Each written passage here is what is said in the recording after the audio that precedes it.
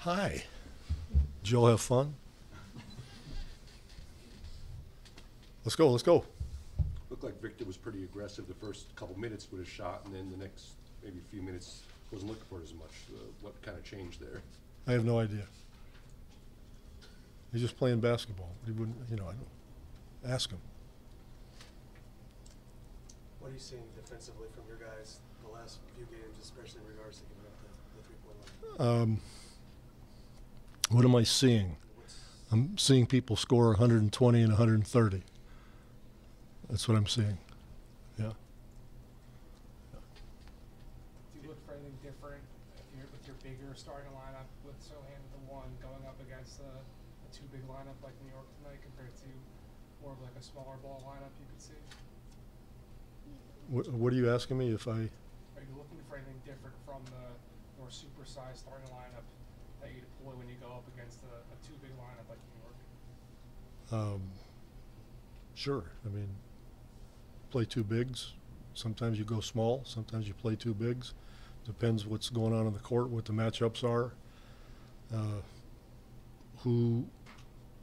what works best for the people you have on the court. A little bit of everything right now at the beginning of the season.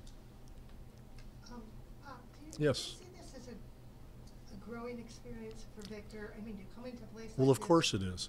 He's a 19-year-old rookie who's just learning about the NBA. Of course it's a learning experience. Mitchell Robinson's obviously a big guy. Did his size and strength present a problem to Victor today from what you saw? Well, I don't think they played against each other all night long. Mitch defended. No, there was many small guys that guarded him all night long. That was not a one-on-one matchup. Devin did not play in the second half. Was that related to his injury situation? Yeah, he got, what did he get? I forget. I don't know, 16, 18 minutes, something like that, whatever he got. But I didn't want to push it. I didn't want to take a chance.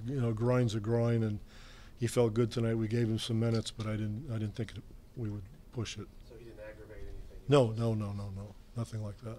Off to go from the highs of last week in Phoenix to the past 3 games. Do you think that was a young team kind of feeling too full of their own oats?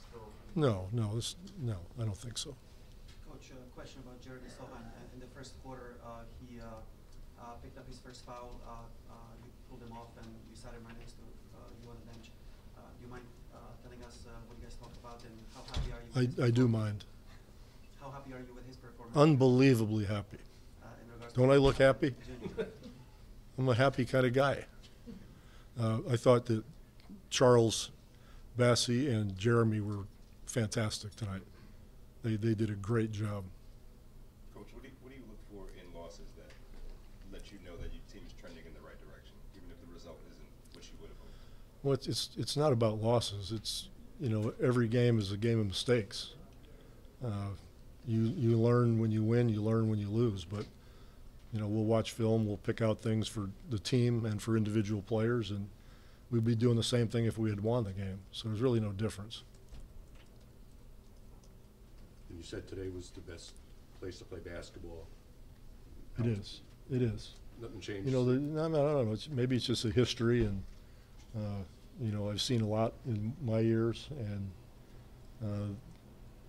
as far back as I can remember, and even, being a kid, I got to see Dick Barnett tonight, and Walt sitting across the deal, and I got to talk with Dick a little bit, and you just think of that history, and then you think of that court. The fans are great, the way the thing is set up. It's iconic.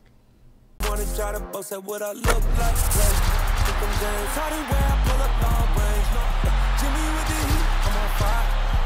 It's NBA on ESPN.